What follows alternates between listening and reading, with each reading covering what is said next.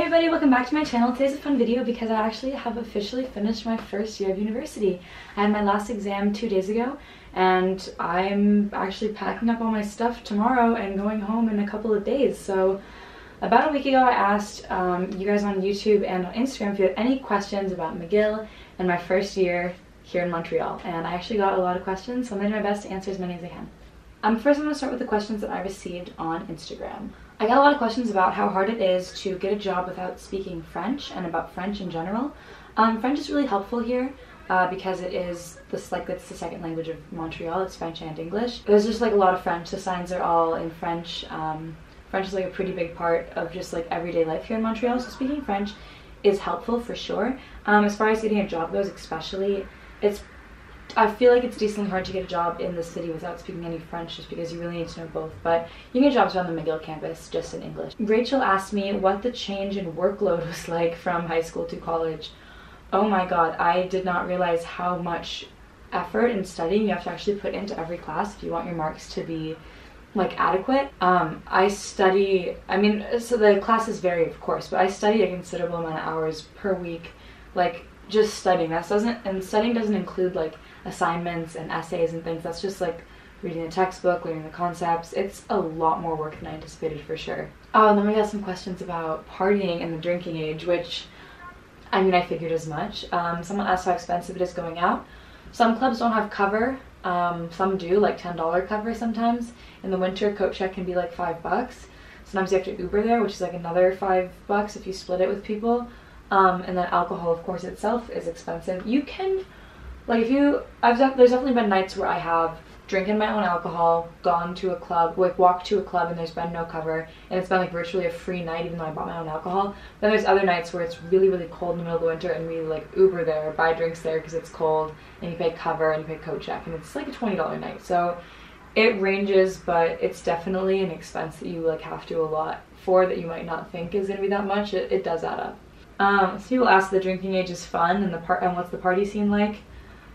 Of course it's fun. There's wonderful clubs like all around McGill, and the drinking age is 18, so it's just a lot of teenagers, and it's a good time. It's a good time. Kalia asked how yes. What's up, YouTube? It's your boy. It's your boy. What's good? I'm filming a McGill Q&A. Do you have my meal? Until next time, YouTube. See you later. See you later. Those are my friends. I'm sure you've seen them before. Kalia's question was, how do I meet people like all my friends here? It was actually way easier than I thought. Knowing no one from my school, my city, my state, my region of the country, really, coming to McGill was a little intimidating for sure. But the second I got here, I just met so many amazing people, friends, the people in my hallway I'm really close with. And you just meet people by going out, going to all of the events, going to like the orientation weeks. Like you just make connections, and you'll like form friend groups. Like there's no way that you won't meet people because everyone's looking to make friends. Everyone is being social, and you'll find people that are going to be some of the best friends you'll have. The study to party ratio, there's been times where I've gone out Wednesday, Friday, Saturday and studied like a bit, but then like this past 2 weeks I haven't gone out at all, and I've just been cramming for exams. So you can make it what you want. Did I get used to the cold quickly, and how is the cold?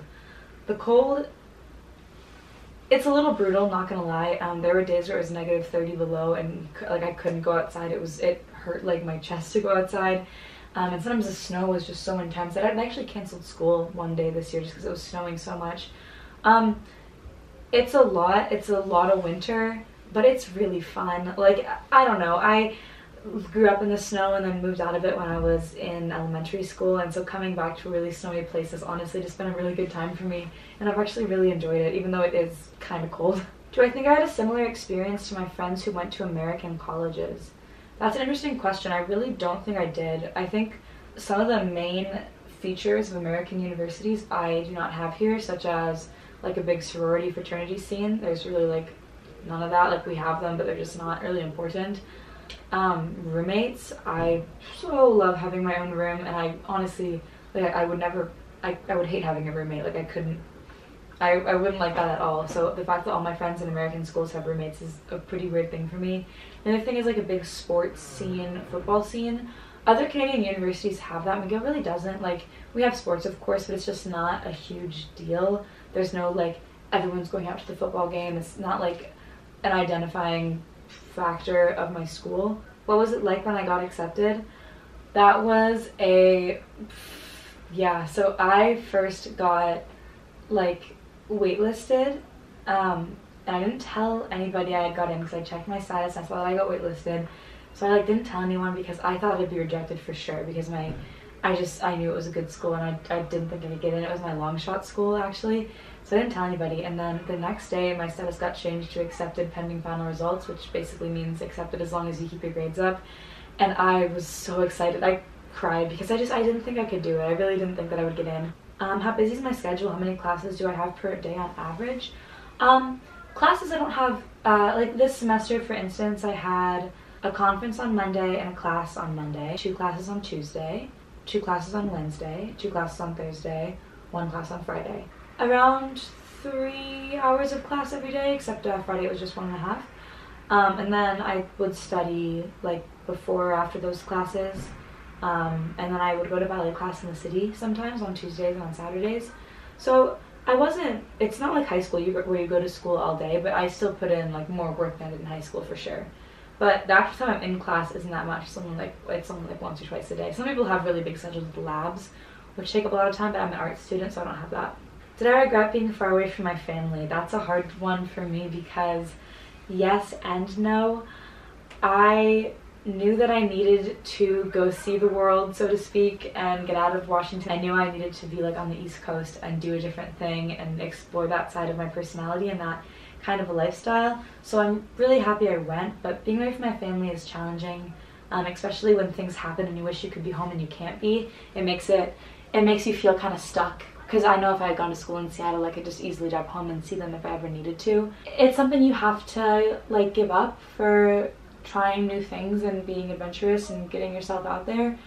But there's certainly moments where that time change is a little too long and I really wish I could just go home for the weekend. A lot of people actually asked about the dining halls and the bathrooms and like running out of money and meal plans, which I didn't think people would be interested in that, but that makes sense. Dining hall's right there. It's like right in cross. You can see it. There's pretty good shots of it in my Week in My Life video. I'll link that below if you want to like see what it looks like.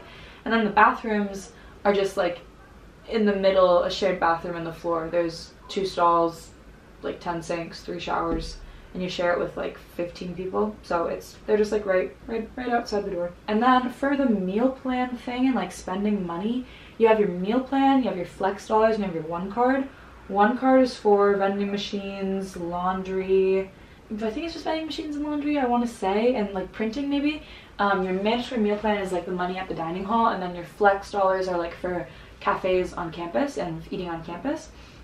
And did you run out of money by late December? Have you run out of money now? So it's each semester you get like more money on your meal plan.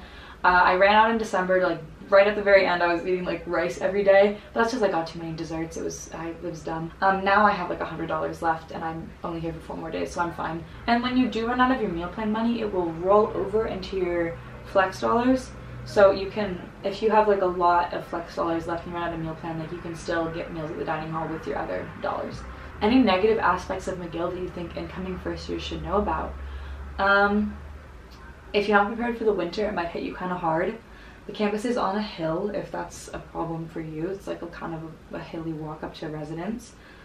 There's a lack of sports stuff. It's a really big school. There's a lot of people, so you might be intimidated by that.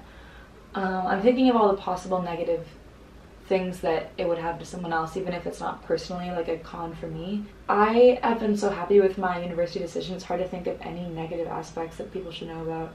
A lot of your lifestyle will depend on the residence you choose.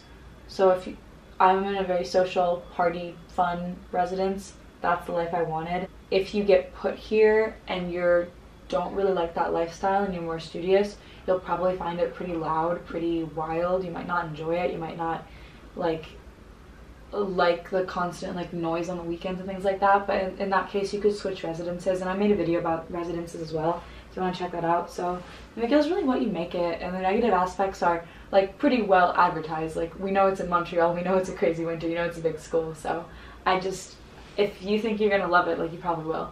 Could I explain how it is being an American studying in Canada?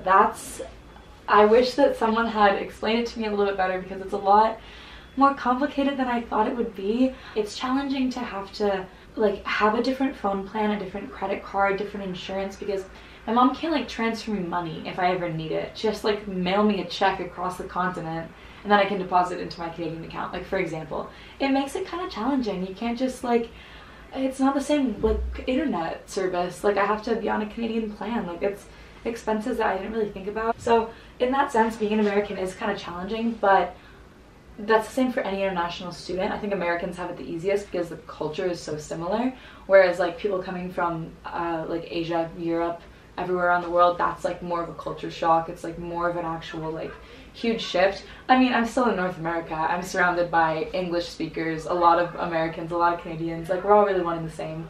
Are there club fairs and career fairs to help students get involved? Yes, 100%. Can you make friends if you don't really party? Yes, of course you can. Again, just people you live by, like, you'll make friends. That was my biggest worry going in, is like, I'm not gonna make any friends, I'm gonna have no one, I don't know anyone, and like all of my worries just like evaporated when I got here. So truly, coming from someone that knew no one at all in this entire province, I made so many friends. It's not like friends will come for sure. Okay, so someone asked me a couple of questions. What made me choose McGill? I wanted to do something different. I didn't want to stay in Washington like a lot of my friends. Pretty much all my friends were going to Washington or California. I knew that it was like I was gonna go on a different path. I always kind of thought East Coast, but then I was thinking France, maybe Europe, and then I kind of like remembered Montreal existed, and it was just this wonderful city that's a combination of everything. So I really chose McGill by the city, not necessarily the school. Would I recommend joining a sorority? I'm not the right person to ask because I'm gonna say no. But if you really want to, like, you can. I'm not holding you back. It doesn't really add to the social scene, in my opinion. What's the diversity in terms of culture? This is a really, really diverse school. We have literally probably like 50 countries represented. I feel like maybe even more. Oh, Frosh. People ask me about Frosh. Frosh is McGill's orientation week at the beginning of the year. It is really, really, really fun. You do your Frosh based on your faculty, so I was in Arts Frosh. So it's essentially 3 or 4 days, I believe. You're like kind of put in this group at the beginning on the first day, like just randomly. That's actually how I made a lot of my friends. And it's just like 4 days of like partying, seeing the city, like bonding with your friends. Like we go on like, there's like a boat cruise one day that's just like really, really fun. It like sails across the river. There's like music and dancing, of course. There's like free alcohol pretty much the whole time. We go to concerts, went to the park on like a bar crawl of Montreal, down to Old Port for beach day, which was so much fun.